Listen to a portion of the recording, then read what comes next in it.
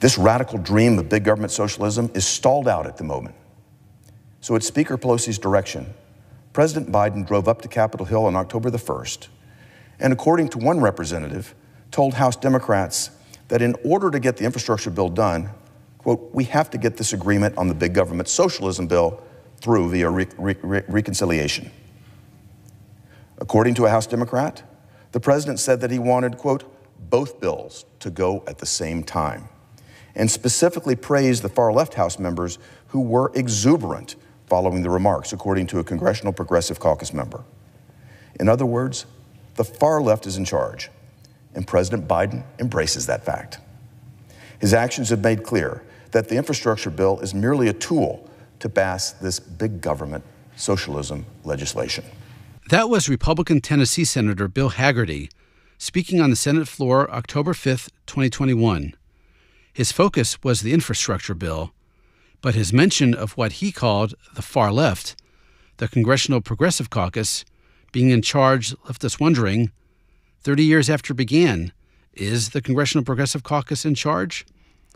In this episode of C-SPAN's The Weekly, we'll remember several members of the Progressive Caucus from the early days and see where they are now after this. Formed in 1991, the Congressional Progressive Caucus now claims nearly 100 members, making it the largest ideological caucus in the Democratic Party. In its early days, its membership was much smaller, but many of its early members stayed in Congress and have since become prominent leaders.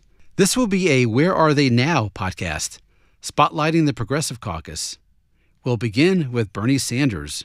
On January 3, 1995, Bernie Sanders was a congressman from Vermont when he kicked off a Progressive Caucus press conference following the Republican takeover of the House. The Republicans are proposing to lower taxes on the wealthy and cut back severely on programs needed by the poor, the elderly, and our children. And what the Progressive Caucus is about is saying, no, you won't get away with that. At a time when the Cold War has ended, when all over the world people are thankful that the conflict that had gone on for generations between the Soviet Union and the United States is over, when Russia wants to join NATO, when American corporations are investing in tunes of billions of dollars in China, the Republicans want to increase military spending. And at the same time, they want to cut back on food stamps, which go often to hungry children, on the WIC program, on the school lunch and breakfast programs, on child care, on affordable housing, and on help for the blind and disabled.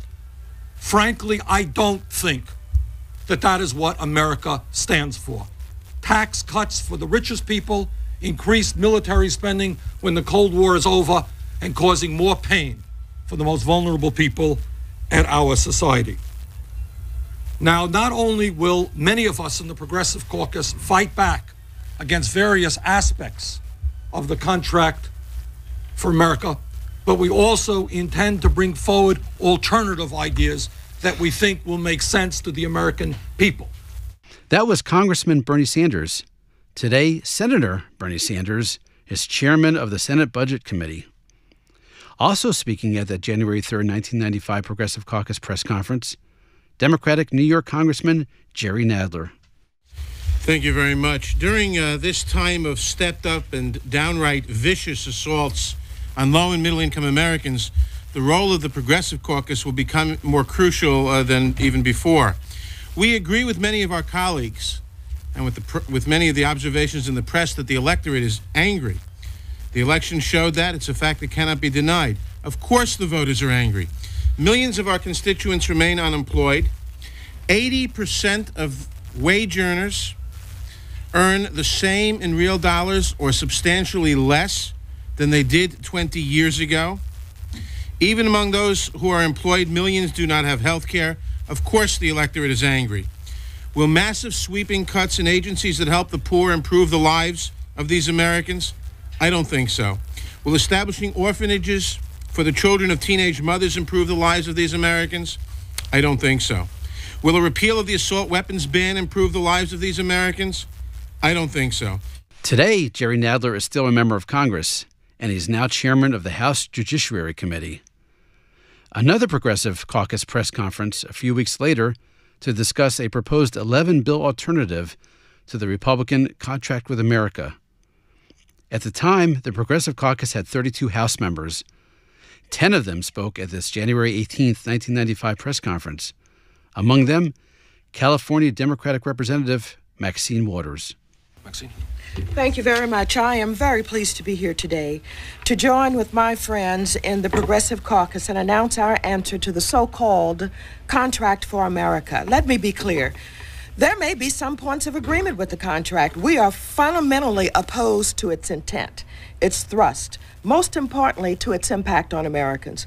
We believe the contract to be a retreat, a return to trickle-down economics, and an abandonment of low-income and working-class America.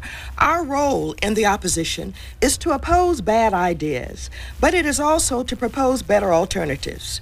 That is what the Progressive Caucus is doing today. Not only do we disagree with the notion that tax breaks for the wealthy will bring about economic fairness, we have our own vision for America. We have our own priorities. We believe the American people share our views. Today, like Jerry Nadler, Maxine Waters is still in Congress. And, again like Jerry Nadler, she now chairs a committee, the House Financial Services Committee. Let's do another one. Let's go back even further. March 4th, 1992, the House Rules Committee is debating the fiscal year 1993 budget resolution. Among the witnesses, another Democratic Congresswoman from California, Nancy Pelosi. Thank you, Mr. Chairman.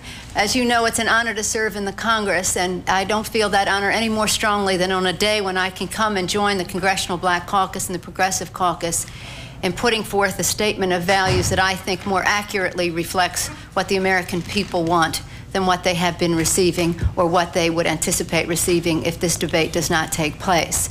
I believe each year that when we have the debate on the budget, that we are debating a statement of values.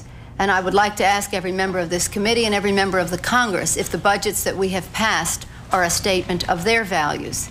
My colleagues who have spoken before me have very eloquently put forth the case for our being able to go to the floor with this as an amendment or an alternative, and I hope that this committee will vote in the affirmative on that. That was 1992. Republican George H.W. Bush was president. A year later, Democrat Bill Clinton was president.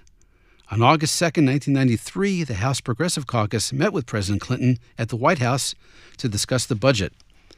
After the meeting, 2 participants talked with the press.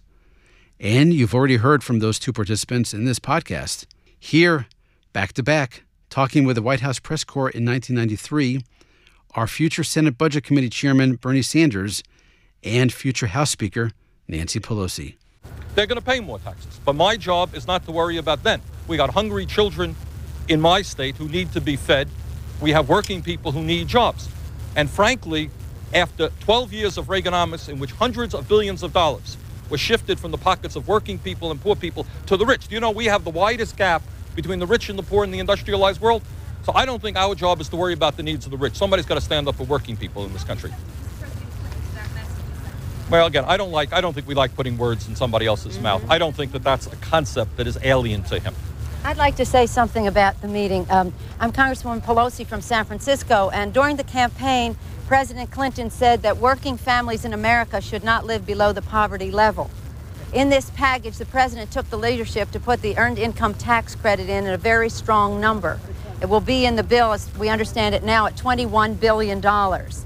In putting that money in there, President Clinton honored his commitment to working families in our country and kept his promise to children that if their families worked full-time, they wouldn't live below the poverty line. Now, what about more current time? On January 21st, 2020, in Des Moines, Iowa, Bernie Sanders, the original leader of the Progressive Caucus, was campaigning for president. Representative Pramila Jayapal, a Democrat from Washington, introduced him.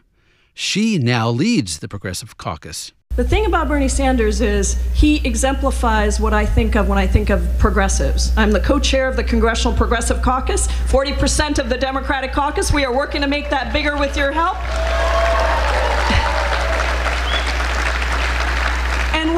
to say is just what you see in Bernie. Progressives, true progressives, are just the first to the best and the most just idea, and then they build the movement to make that idea real. Is that right? As we end today's episode of C-SPAN's The Weekly, a reminder that you can use the C-SPAN video library to do your own searches of the Progressive Caucus or any other of the many, many caucuses in Congress. Just go to cspan.org and use the search bar on top. It's free, and with hundreds of caucuses to search for, you're bound to have endless hours of enjoyment.